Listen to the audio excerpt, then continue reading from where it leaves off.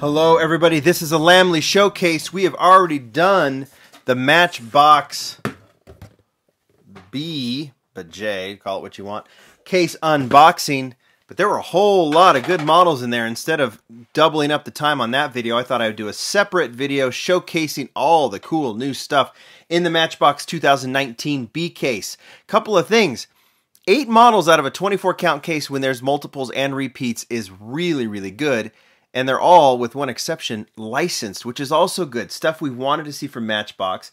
Now, one other detail. Of the 8 models that I thought were highlights, things that you guys would want to see, what's cool is every one of those got duplicates. So 2 each of the Porsche, the Jeep Wagoneer, anyway, all of these models that I'm going to show you today as the highlights of the B case all had multiples in the case. That's a big thing for Matchbox, something that we are not used to, which I think is kind of cool. Even Hot Wheels in a 72 count case will sometimes only put one of the good stuff in there. So really, really nice to see. So let's walk through them. These are the 8 models that I think are the highlights. Here's the artwork. Here's the model. Matchbox Flatbed King, the only generic model of this, of what I consider the highlights, but I think this one is a great one. This was a hit from last year.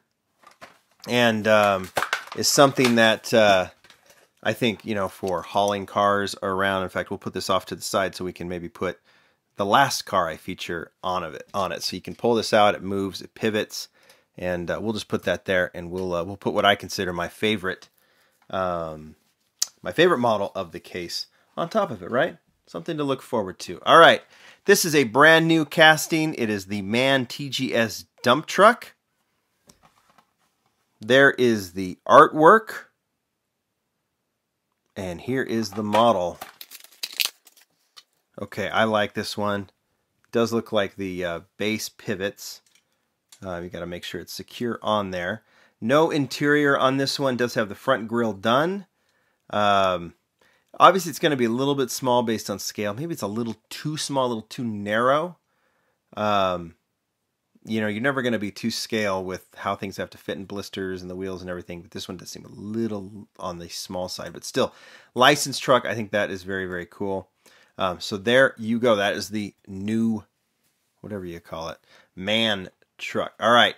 Not a new model, but a very nice one to see in the main line. This is the Dodge Charger Pursuit in a licensed deco. In the unboxing, I asked you guys, and I'm filming this right after the unboxing, so I've asked you guys to tell me where in Canada, because it's a Canada deco, it says Canada on the side, where in Canada this particular police car is from. The Dodge Charger Pursuit casting. We're getting a new Dodge Charger this year. I have it. I don't know if I'm going to preview it yet. But the new Dodge Charger, it's a street model, but this is the police. I really have always liked this casting. I like that they use the 5-spoke wheels on it. I think it's really, really nicely proportioned. Always been a fan. One I always collect, whether it's a generic deco or not. This one nice to see as a licensed deco. Emergency vehicles. Here's another one. Brand new casting. There's the International TerraStar. So you're going to have to think of it in 2 ways. There are many of you who do not like plastic models, plastic bodies, metal bases. I don't prefer them, I'll be honest. But some of you is like, it is a major, major deal breaker. That's fine. Others don't mind it. All right, let's look at it in 2 ways. If we're looking at it strictly from looks, proportions, detail, I think it looks pretty darn good. Nicely proportioned, not as small as the other ones. It's a really, really cool looking car, a cool looking model. It doesn't look like it has an interior, at least it doesn't show up in this one because it has the dark windows. But yeah, it looks plastic. Licensed deco, El Segundo, Fire and EMS. I'm assuming it's licensed, maybe not. Has the ambulance sign on it. I thought they couldn't do that. I thought you couldn't put the ambulance sign on it. Maybe they can now. That emergency symbol, or maybe it's just a little bit different. I don't know. So yeah, I'm sure there'll be mixed opinions on that one. You guys can definitely leave comments on what you think of the ambulance. Does it bother you or not? All right, 47 Chevy 80-3100. This one debuted as a in the Chevy Truck Series last year, and here it is in blue. Looks really, really nice.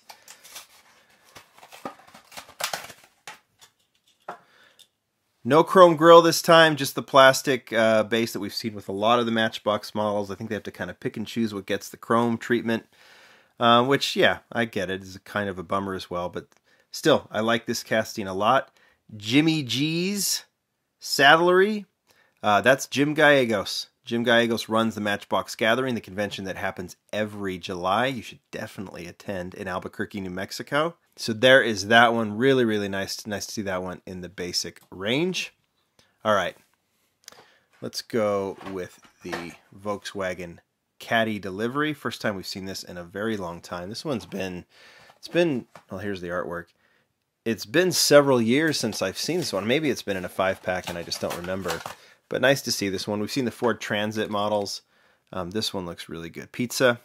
The first version of this car was done in just a plain teal, and I always liked that. Then obviously it's going to have these decos ever since. All right, last two. These are the highlights for me. One is the '89 Jeep Grand Wagoneer. We saw it in red last year. Unofficial ode to Breaking Bad. And now we see it in black, both with the wood paneling. This one doesn't get the chrome grille as well. This one just goes with the gray. Still, though, really, really like this one. Some of you thought it was too small. I understand, but I think the proportions look really good on here. I like how it sits. Is it a little high? Maybe, but I do like this model a lot. Wagoneer was kind of a no-brainer for Matchbox to do. I'll do some pictures of this one, comparing it with the Hot Wheels Wagoneer, because they also did a black Wagoneer with wood paneling, right? So that one would be, you know what? I'll go get it. Give me 1 second. It's right here. Just walk over, open up the wall display because it's one of my favorites. There's the Hot Wheels. So there. Oh, that's cool. I don't know. It's either about. Let's see. Okay, yeah, the Hot Wheels is definitely bigger. But cool to see them both together. All right, and the last one, and this is the highlight. Hopefully it's the one, well, you've been waiting to see it. It's the '85 Porsche 911 Rally. Brand new model. This was the Toy Fair version, in fact. That's the fun thing about wall displays. You can just walk over and get it. So there is the Toy Fair. I've featured this one. This was to celebrate the brand, given to retailers to promote Matchbox for 2019. So it's the 2019 Toy Fair model. And this is the basic version. That deco looks somewhat familiar, but we'll just leave it at that, right? It's not licensed, but a rally style, we'll say that. Looks really, really good. Have I even shown the artwork? Art is just fantastic. And so is the model. No details on the front. You kind of expect that with the side details. Hopefully we'll see a premium version of this one because I really like it. It has the roof rack, blue interior. I like the wheels that they've chosen with the white rims. Really, really cool model. So there you go. That is the Matchbox 2019 B case. Those are the highlights, at least for me.